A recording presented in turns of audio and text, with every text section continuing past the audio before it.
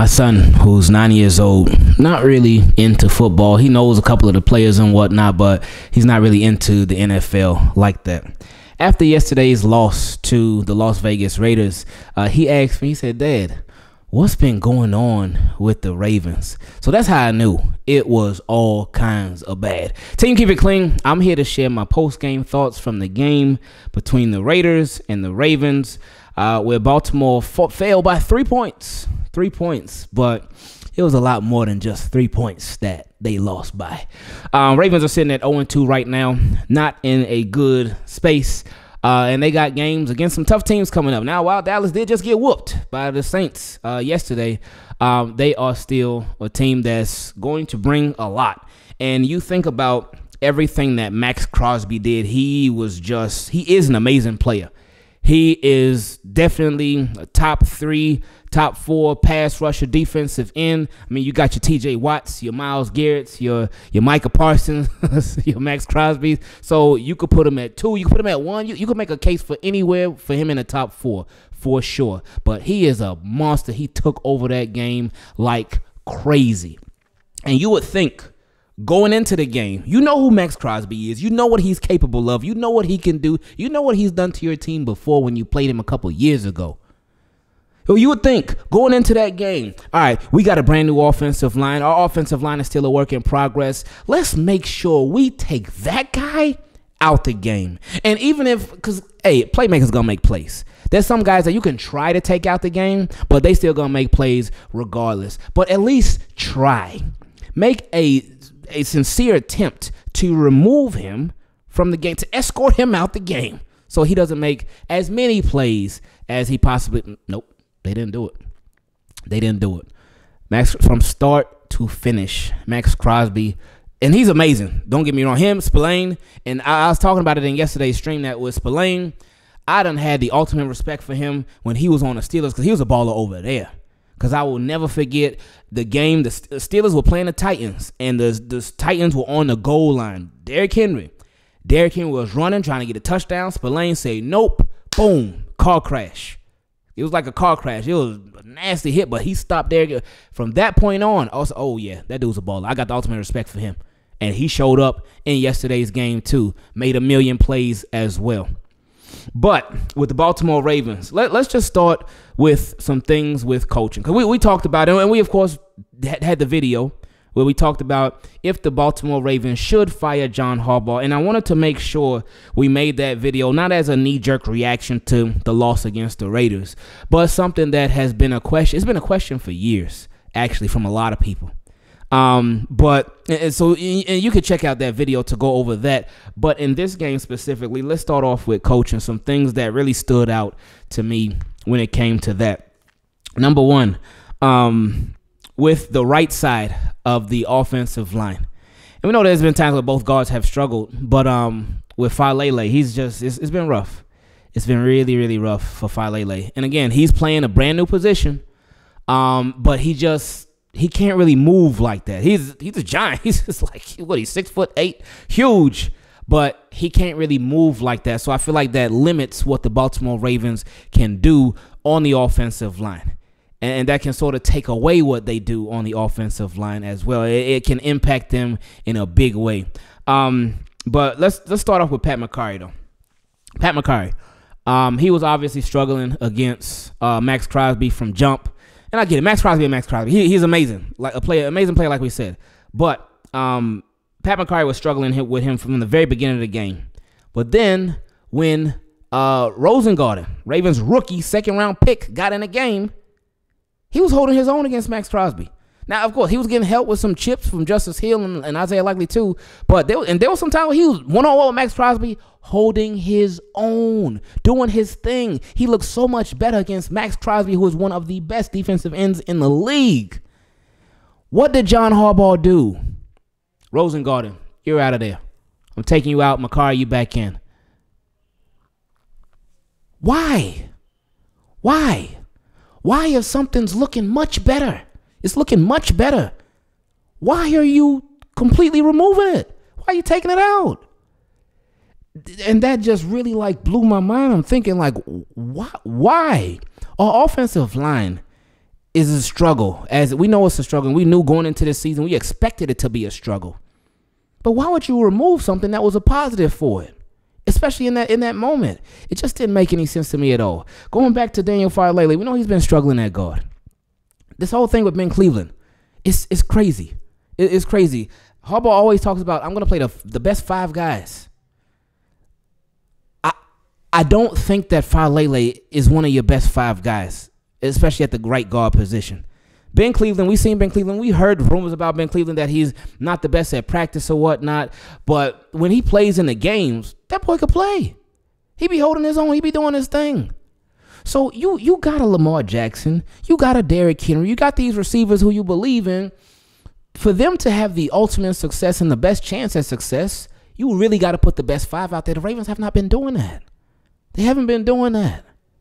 And then I was just talking to my guy, Jason, earlier today, and he brought out a good point. I didn't even think about it. He said, the Ravens, they still got Josh Jones, too. I said, oh, my goodness, I completely forgot about that. They got Josh Jones sitting there, and Josh Jones, he played across all the offensive line, too, so he got experience at some different positions. We ain't heard a peep about him, about them even trying to insert him into the starting lineup just to improve things. We ain't heard nothing about that. The Ravens have been, it's been like coaching malpractice. It's crazy seeing it. It's crazy seeing it. And I know it's just been 2 games, but still, if they willing to do this whole little rotation thing like they've been doing in these first 2 games, do it at right guard and put somebody better at right guard. Something that I hadn't even really noticed. But then when somebody, my guy Jason pointed it out to me and somebody else pointed it out to me too, I hadn't even noticed it, that all the Baltimore Ravens' successful runs, they went to the left. They went to the left. And I was like, seeing it, I remember, Derrick Henry broke out. When we saw that old Derrick Henry, we got that old thing back. That boy did the stiff arm and all that. I said, oh, let's go, baby. But all of it was to the left side. All of it. Then he had broken up. It all went to the left side. I said, oh, man. That makes sense, though. Because you got Tyler Linderbaum that's in the middle. So he can either go to the left or the right. But then you got Voorhees, work in progress. But then you got Ronnie Stanley on that side. So, oh, okay. The experienced one. But then if you look at the right side, you got Tyler Linderbaum, who's working from the middle. Okay, he can go left or right. And then you got Daniel Farley. And then you got Pat McCurry. So, yeah, that makes sense why the left side was having all of that success. But the way that they've been deploying their personnel, it has not been the best. It really hasn't. And then let's get to the challenges real quick. And we talked about them in yesterday's video, but with this game, let's talk about the challenges. The challenges, they were bad. They were very bad. And they were just, you might as well have just called a timeout. If you're going to challenge those things, you might as well just call a timeout. Because it was just a waste. The Zay Flowers drop, it was not a catch. Live, it looked like a catch at first, but then when they showed the replay, it hit the ground. Just like that. It hit the ground. And then I saw somebody who was like, oh, no, Harbaugh, he was just listening to the crowd. He was listening to everybody in the crowd. And Shannon Sharp replied to that person. He was like, all right, if you want to listen, if you're going to listen to the crowd, then you're going to find yourself in the crowd very, very soon. But it was just a bad challenge. It didn't make any sense. And I'm thinking like, man, what are the guys up in the booth? What are they seeing to advise Harbaugh, hey, challenge? Like, what are we looking at? Did they not show a replay on the big screen? Maybe they didn't, because maybe they felt, maybe since it's a home team too, maybe they're like, all right, we knew it wasn't a catch, so we can't show the replay on the big screen. I don't know, because I wasn't there at the game. But it was just a bad challenge. Waste of a timeout. Waste of a challenge, waste of a timeout. Then the second challenge, the Devontae Adams catch. Live, it looked like a catch. With the replay, it looked like a catch. Then they confirmed, oh, yeah, it's a catch. It stands. And that ended up wasting a second half timeout that came back to bite the Ravens late in the second half. Because we remember, the Raiders were in field goal territory. They were running the ball. It was 1st and 10. They ran the ball for 9 yards. It was 2nd and 1. There were 2 minutes and 12 seconds left on the clock. And it just felt like the Raiders, they had a lot of momentum. So I just felt like you should not have called a timeout there. I get what he was doing. He was probably thinking like, all right, we call a timeout here because you only got 2 timeouts left. We call a timeout here. And it was a 2nd and 1. And then we hopefully get a stop to force 3rd and 1. And we call another timeout. And then we got 3rd and 1. We stop him again. And we got the 2-minute warning. That's probably what he was thinking. But the way I was thinking, the way the game was going, I just felt like the Raiders, they were going to get that first down for sure. And then I was hoping that the Ravens would. Then they would stop them on their next set of downs. But, hey, it is what it is. Now, one thing I will say, I was not mad at Harbaugh for it at all because it was one of them plays that we've seen work a lot of times. I know a lot of people complain, all right, we got Derrick Henry. We got this Derrick Henry bruising running back and whatnot. Why would on that 3rd and 1 where they lined up Charlie Cola under center, and they had Derrick Henry and Ricard behind him and whatnot. People like, why would they not use Derrick Henry right there? I ain't having no problem with that play. But Derrick Henry flinched. He flinched, ended up being a false start. Ravens got backed up, so that ended up failing.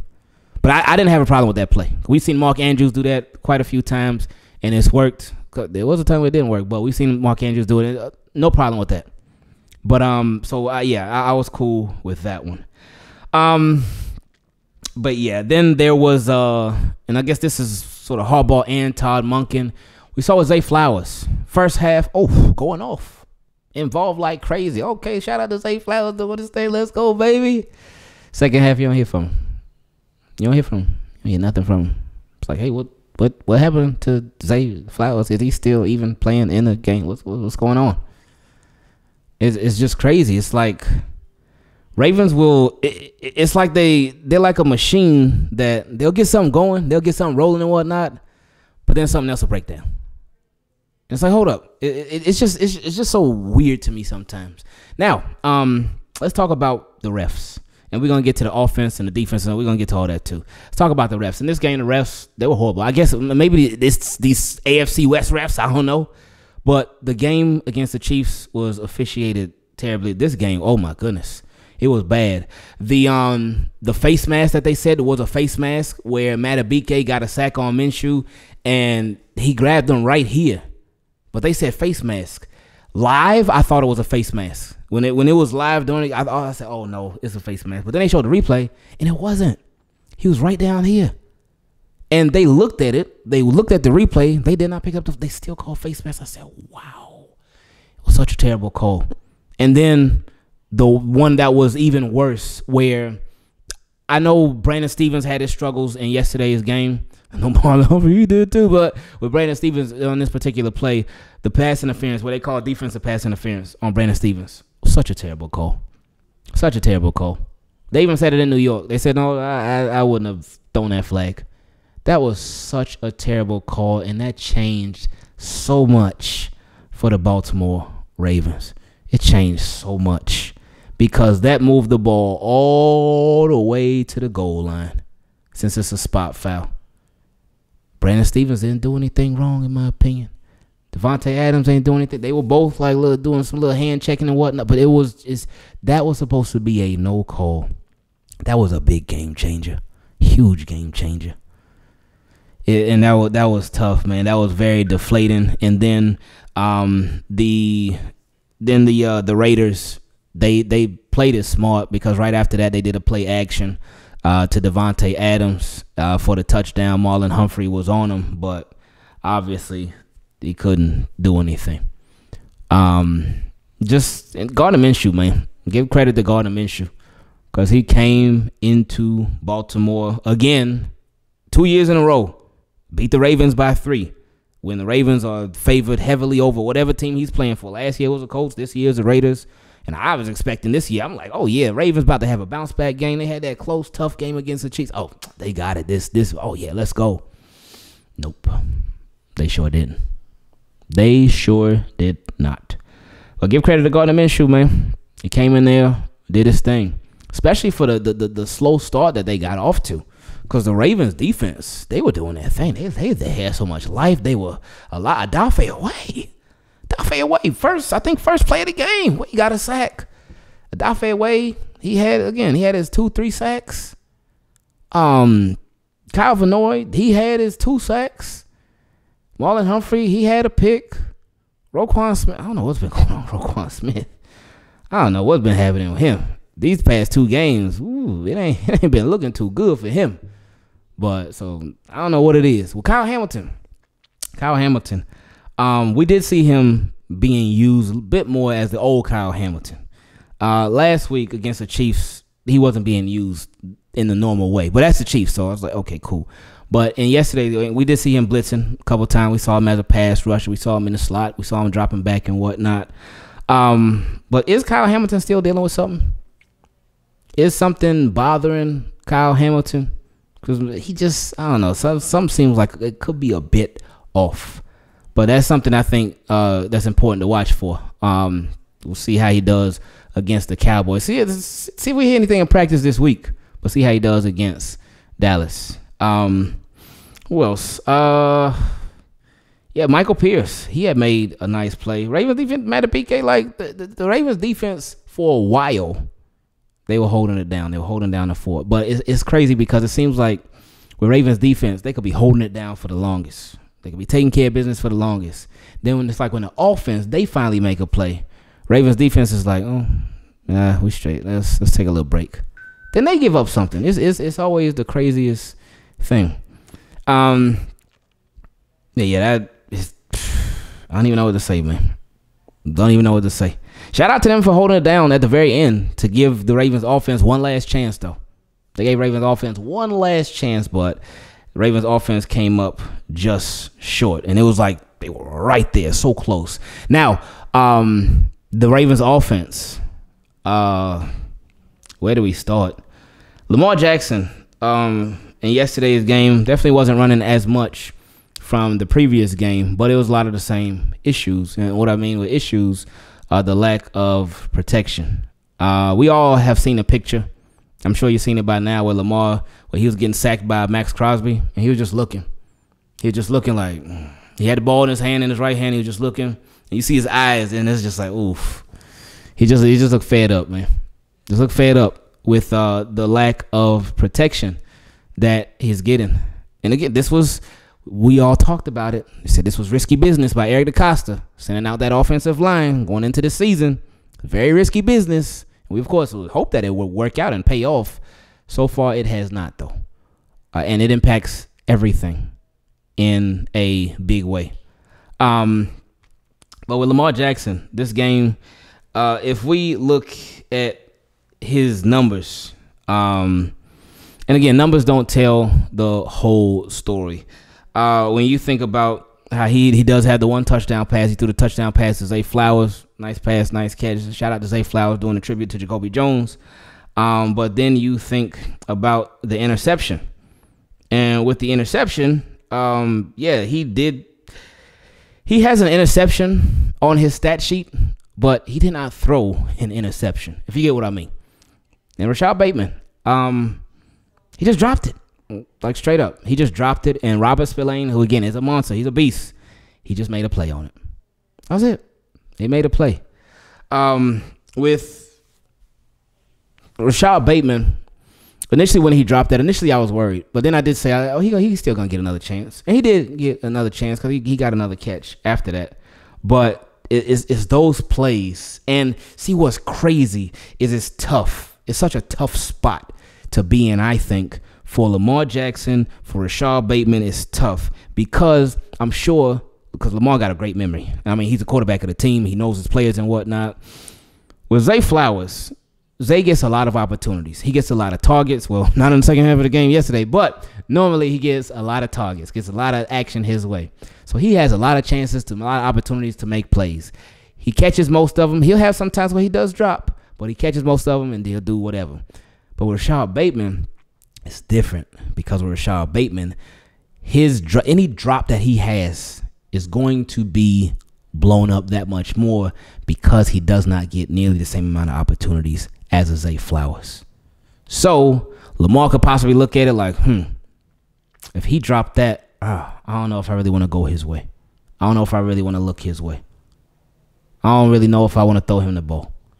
But then it's tough because with Rashad Bateman, he's like, man, I had one catch earlier. Oh, now I dropped it. Man, I don't know if I'm going to get anything else after this because I don't really get that many opportunities in the first place. So it's tough. So it's just one of those things. I feel like they're going to have to work through.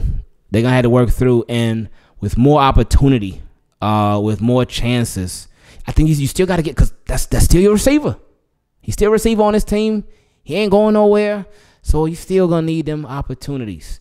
Somebody else who could use some opportunities are tight ends.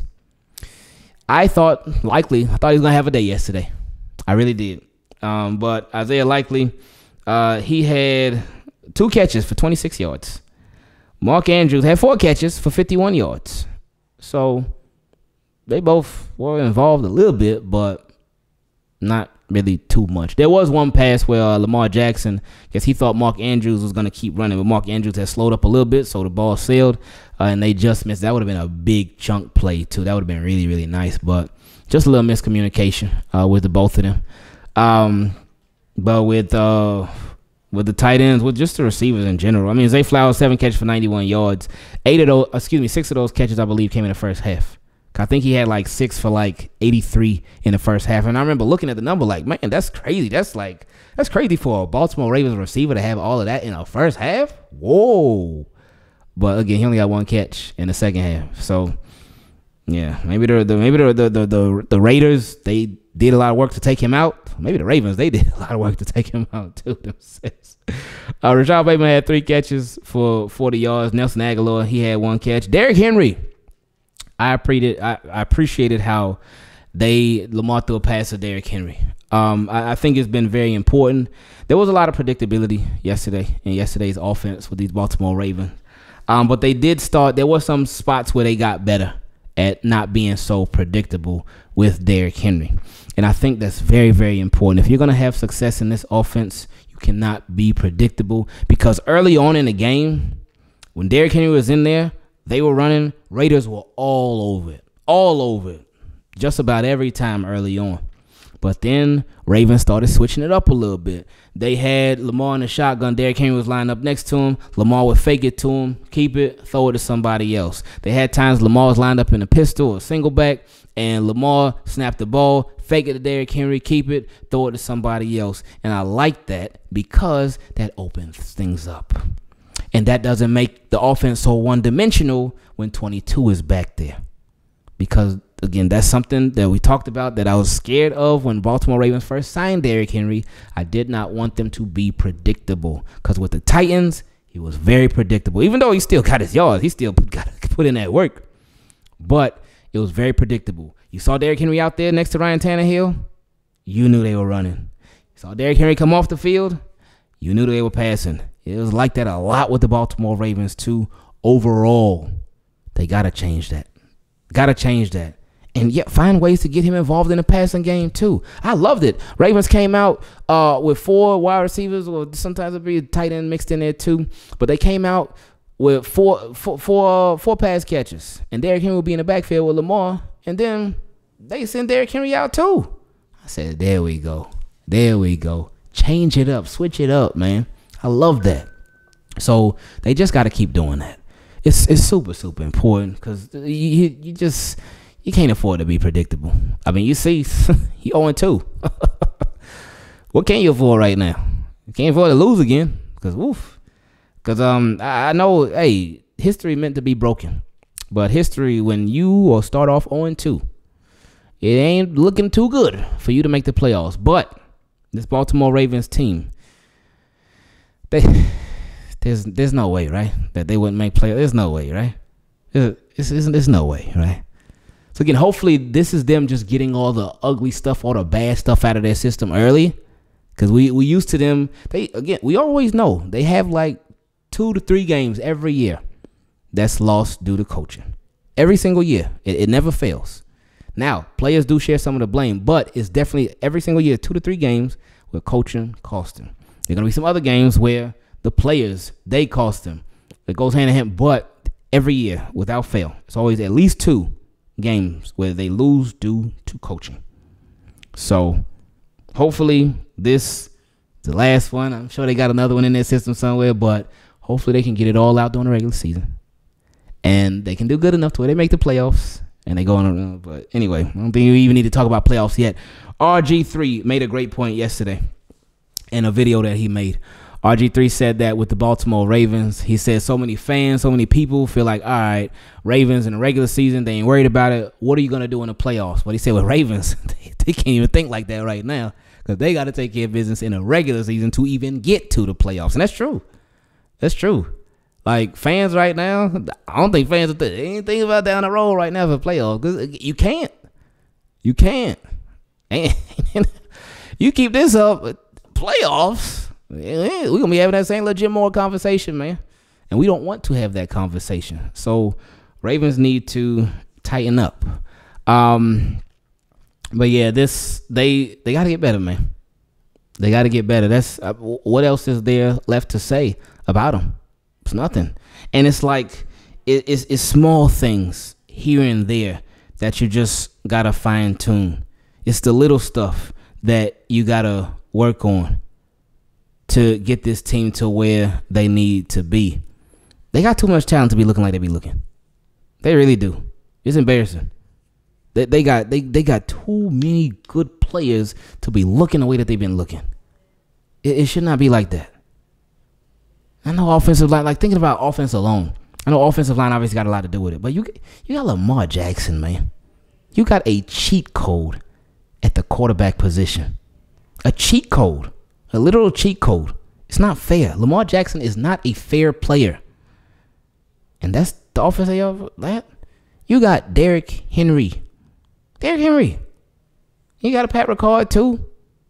So you got Mark Andrews and Isaiah Likely. Both of them. You got a safe, like, it offense should not be looking like that. Look at the Raiders. Like, if you look at the Raiders, you look at their offense, look at their quarterback, Gardner Minshew. You look at their tight end, Brock Bowers. That man was going off yesterday. Going off. What was one of the worst parts about yesterday's game is why, again, that's why we've been having a lot of conversations about coaching. Obviously, the players got to play too, but it starts with coaching because that's the top right there. But we knew going into the game, Max Crosby, Christian Wilkins. But Christian Wilkins, I feel like he did a lot of dirty work yesterday. But Max Crosby did the dirty and the pretty stuff. Because Christian Wilkins, he gonna clog some stuff up. Max Crosby, let me go get these sacks real quick. I'll be right back, Christian. Let me go get a sack real quick. Oh, I'll be back. I'll be back, Christian. Let me go get this tackle for a loss real quick. I'll be right back, Christian Wilkins. Let me go swat this pass down real quick. That dude was everywhere, on everything. But you would think that the coaching, they would put in a better strategy to stop him. And again, like I said earlier, I know playmakers, they gonna make plays. That's what playmakers do. Because I'm sure plenty of people put in strategies to stop Lamar Jackson. But they say, you know what? We ain't got to do as much work. The Ravens, they going to make it easy for us. So we ain't got to put as much work to stop Lamar because Ravens, they got it taken care of. It shouldn't be like that. Then again, on the flip side, you think, all right, who should the Baltimore Ravens have to stop on Raiders offense? Who are their best playmakers? Oh, one of the best receivers in the game, Davante Adams. Let's try to take him out the game. Let's make the other receivers work for. But throughout the game, you kept seeing Davante Adams one-on-one. You ain't see him doubled. You ain't see them try to really take him out one-on-one with Brandon Stevens, with Marlon Humphrey. And I get it. Yeah, you want to trust your cornerbacks still? Okay, cool. When you saw the struggle from jump, should have made adjustments. Davante Adams was a problem the entire game. And again, playmakers make plays. But where was the effort to really try to stop a Davante Adams? And I'm not saying that every single playmaker you try to stop, you're going to be successful. Because, hey, stuff happens. That old saying from, I think, Mike Tyson, everybody got a plan till they get punched in the mouth. Ravens got punched in the mouth so many different ways yesterday. You think about the rookie tight end, Brock Bowers. I would think, all right, he had a bunch of catches in last week's game against, I think they played, the Chargers last week. He had a bunch of catches in that game. He was doing his thing. All right, hey, no, he's a rookie, but still, watch out for him. That boy, hey, he could play some football now. Nope. That boy went off against the Ravens. Did his thing. So I just feel like a lot of things that, in my opinion, are obvious that the Ravens just don't do. I feel like, again, 2 people on offense and 2 people on defense that it would be obvious that the Ravens should try to focus in on, hone in on. Davante Adams, Brock Bowers, Max Crosby, Spillane, Max Crosby alone. Spillane, Christian Wilkins, but Max Crosby alone. We ain't gotta, not to say we ain't gotta worry about nobody else, but boom, him. But they didn't do it. And then again, what made it worse, especially for Max Crosby, it's like you found something that was working and you stopped it. That's what makes it so frustrating. You found something that worked and you decide, nope, cut it out. Get Rosengarten out of there.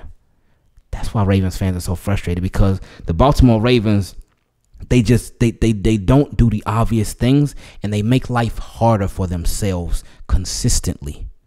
They make things more difficult than they need to be consistently. One of the Baltimore Ravens' biggest issues, not last year, but this just reminded me of it, but one of their biggest issues a couple years back was when they got into the red zone, they just would get cute. They would try to get fancy. They would try to do too much, and they will be struggling in the red zone, struggling. They can't punch it in. They can't get touchdowns. Man, what are they doing? Guess what they did last year? They cleaned it up. They didn't get all cute. They didn't get pretty. They did the obvious thing. They were straight up, straightforward. And when they got in the red zone, especially when they got around the goal line, they said, all right, we ain't going to play no games. We ain't going to get fancy. We ain't going to try to do no trick play. Gus Edwards, just run it in. We got a fullback. We got Gus Edwards. Just run behind Pat Ricard. Get in the end zone. And they did that, and it worked like crazy. Their red zone success went up like crazy. Simple fix. Not overthinking it. Not going crazy. Oh, what do we got to do? What should we do? What's the problem? What's the simple fix? But see, the Baltimore Ravens, when there's a lot of stuff that are simple fixes, the Ravens decide to, you know what, let's try to make stuff difficult. Got to stop doing that. Got to stop doing that, or else it's going to be the same result over and over and over.